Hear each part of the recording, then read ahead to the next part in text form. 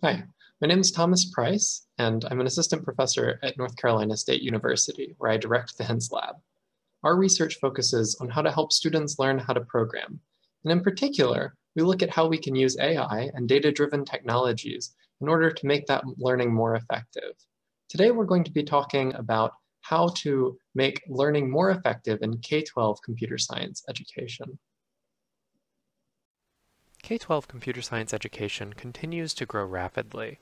For example, the APCS Principles course has doubled in size from its inception in 2016 to 2019, and now has over 100,000 students taking the test each year. Importantly, the number of women and students of color taking this course continue to grow at or above the rate of all students. Courses like these are critical for ensuring equitable access to computing education, and supporting students in these courses is particularly important. However, K-12 computer science courses face a challenge. Unlike in other subjects like math or science, where instructors usually trained for their specific subject that they're teaching, many computer science instructors don't have a professional CS background. Instead, they've taken a few weeks of professional development in order to prepare to teach the course. These teachers are doing an amazing job of supporting their students, but it can be difficult to debug challenging code issues or to scale their support to an entire classroom. This creates an opportunity for automated support. If the programming environment can help students resolve challenges and answer questions and make progress, then teachers can spend their time helping the students who need it the most. However, there are a few challenges that make it difficult to create technology that can support students in CS classrooms. The first challenge is that many of the assignments that students are working on are creative and open-ended, like making apps, games, and simulations. These can have many possible correct solutions and many ways to achieve them, and often students can customize their solutions with creative elements. Traditional modeling approaches in AI don't often work here. Expert rules can't support all solution paths like they can in another subject like algebra. Another challenge is that students in these courses often use visual and interactive programming environments like Scratch, Snap, Alice, or Processing that allow them to create these open-ended assignments. And these platforms support complex inputs like mouse and keyboard inputs, and complex outputs like moving sprites around on a screen. Traditional support tools that we have in computer science, like test cases that check whether a student's code matches the right output when given the right input, simply don't work here because the inputs and the outputs are too complex. However, computer science education also presents us an opportunity to make use of data-driven methods. Programming data is rich and complex. It's structured like natural language. For example, a set of program code in the block-based Snap language can be deconstructed into an abstract syntax tree, where each block has a relationship to each other block. Programming data is also sequential and fine-grained. For example, here we see a variety of students' attempts at solving a single programming problem. Even though all students start in the same state, they end up in a variety of different solutions and take different paths to get there. We can analyze this sequential data, or set of traces. And each of these traces consists of individual snapshots, corresponding to students' code at a given point in time. Today I'm going to talk about how we can use this rich, fine-grained, and sequential data in order to support students and instructors in K-12 classrooms. I'm going to give a couple of examples, including data-driven hints, sub-goal-based feedback, predictive models, and analytics to inform instruction. The first example I'm going to talk about is a system I developed called iSnap, which offers automated hints and other forms of feedback to students as they program to address the first problem we discussed, where students are stuck, but teachers may not be available or equipped to help them.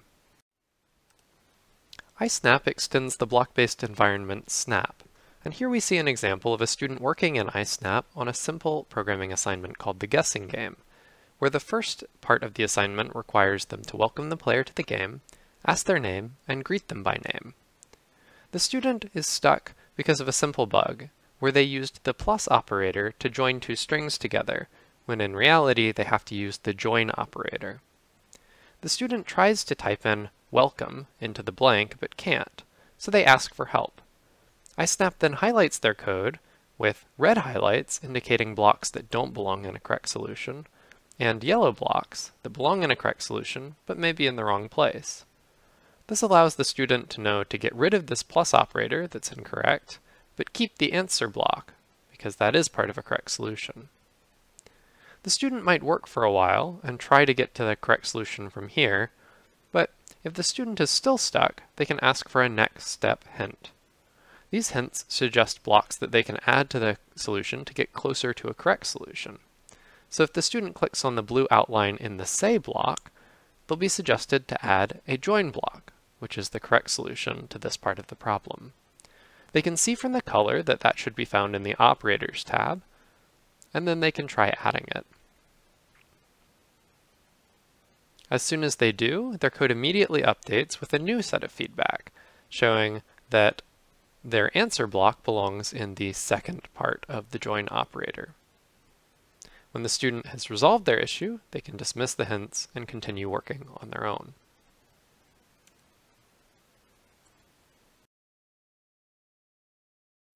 iSnap generates its hints using an algorithm called sourcecheck, which takes as input those fine-grained, structured, and sequential programming data we were talking about earlier. In particular, it takes in a set of traces, or correct solutions, from prior students working on a given assignment, for example, from another semester. The sourcecheck algorithm also takes as input a partial student solution and a time at which a student is requesting a hint. The goal of the algorithm is to output a suggested next snapshot or edit for the student to work towards. The approach that we use is solution-based. We first identify a target solution. We survey a variety of candidate solutions and select the most appropriate for hint generation using a special distance function. We next construct a path to that solution, and then take the first step in that path as the suggested hint for the student. While this algorithm is relatively simple, resembling in some ways a nearest neighbor algorithm, it actually performs quite well.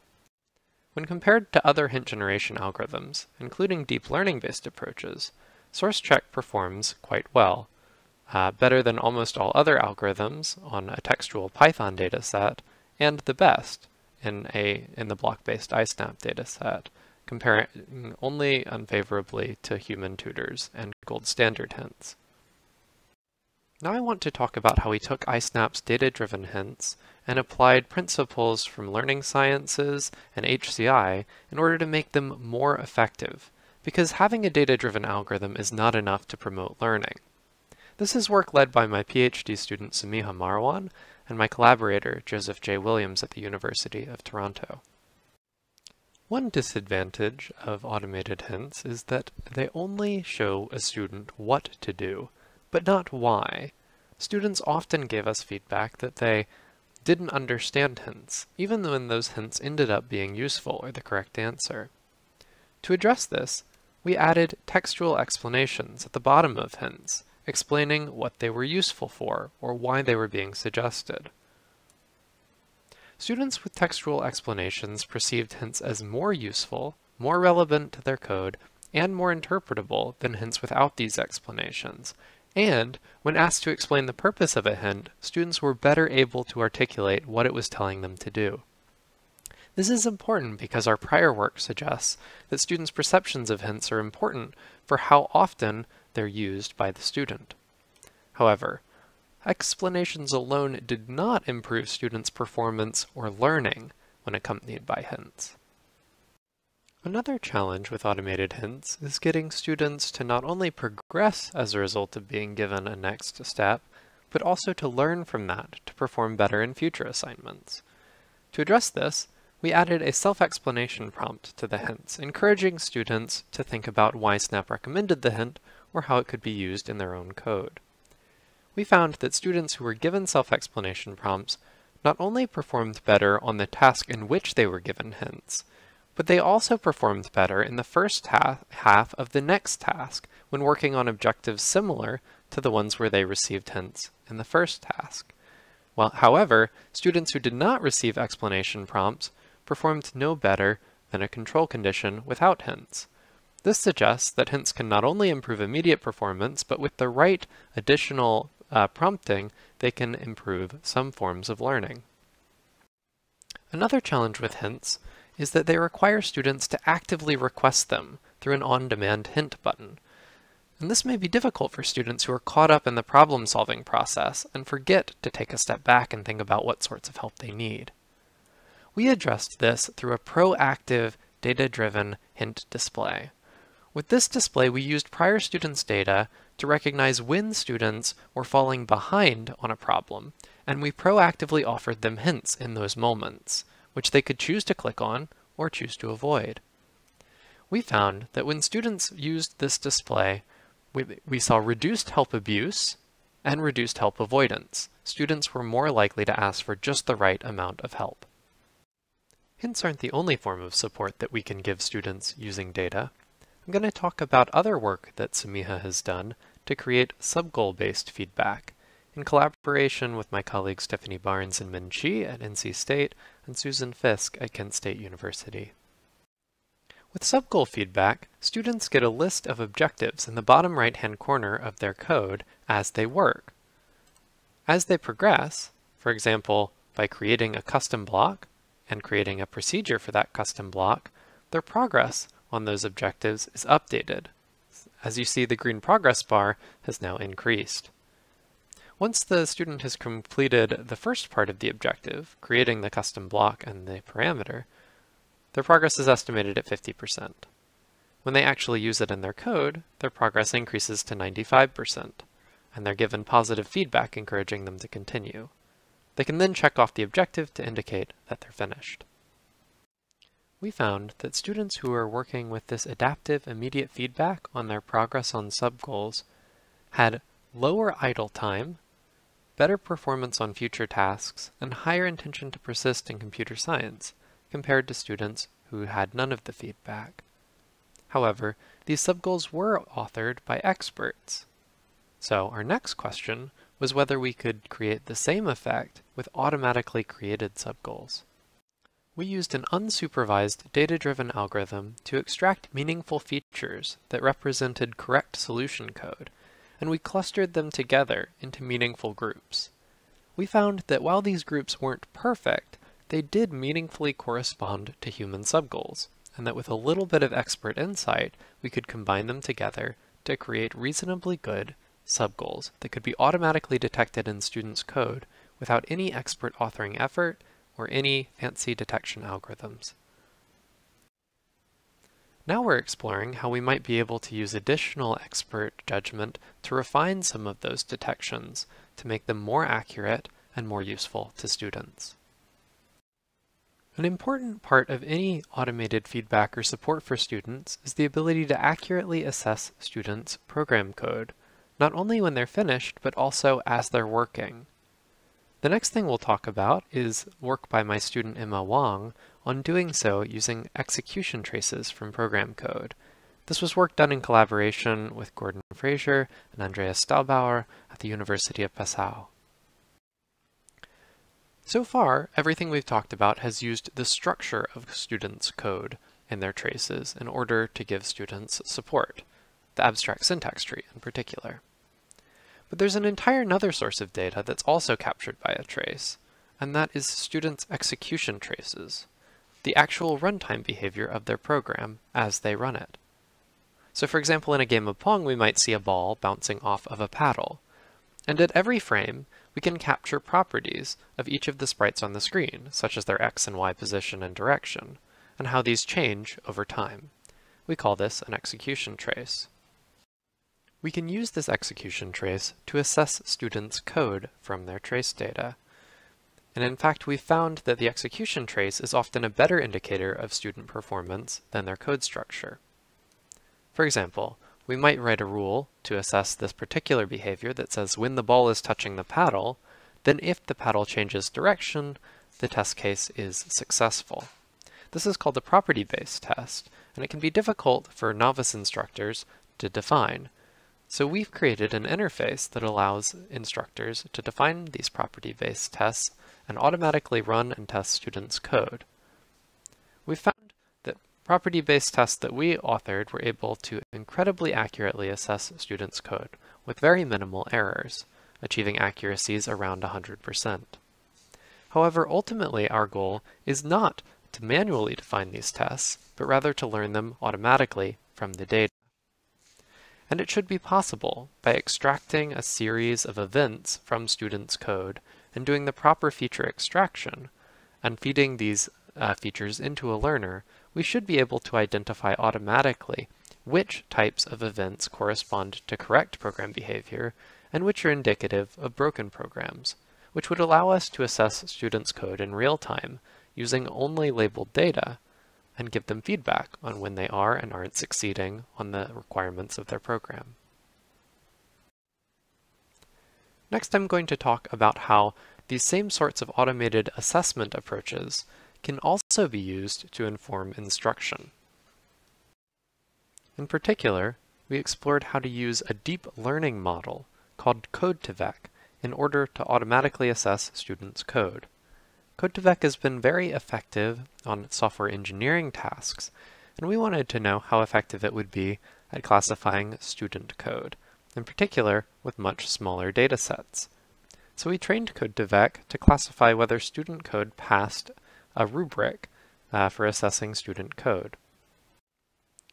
What we found was that Code2Vec did outperform other structural baselines, like an SVM and a multi-layer perceptron, trained on simple features extracted from students' code. However, the F1 scores of around 0.69 are probably still insufficient for automated feedback. However, we went a bit further, and we asked whether or not we could learn anything from the way that Code2Vec classifies code. In particular, it uses an embedding to represent code as a set of vectors. The embedding encodes information about what makes code correct. And so we wanted to explore whether this embedding revealed patterns in student code that might be useful to instructors. We used tsne to represent the embeddings in 2 dimensions, and we clustered them. What we found was that when we took students who failed a particular rubric item, for example failing to use a parameter correctly, and we clustered their code using Code2Vec's embedding, we found that those clusters corresponded to meaningful misconceptions where students would benefit from specific targeted feedback. For example, for this rubric item, we found that one cluster corresponded to students who didn't know how to use a loop at all and simply repeated program instructions manually, in green. One orange cluster that corresponds to students who knew how to use a loop but didn't understand that they could use a variable to change the number of repetitions that the loop did. And a brown cluster that corresponded to students who actually didn't know how to use parameters correctly in their program, and instead hard-coded a constant value. Now, these 3 groups need different feedback, but they all failed the same rubric item. We found that Code2Vec effectively found clusters that other types of clustering techniques would not have uncovered that could be used for this feedback. In this talk, I've shown how rich sequential programming data can be used to provide automated support for students working in K-12 computing classrooms. Thank you so much for your attention. We really appreciate it, and we'd be happy to hear from you. With any questions, please feel free to reach out for anything regarding data-driven automated support for computer science education. And one last plug, Samiha Marwan should be graduating in the fall, so if you're interested in hiring someone who can do this work, please let her know.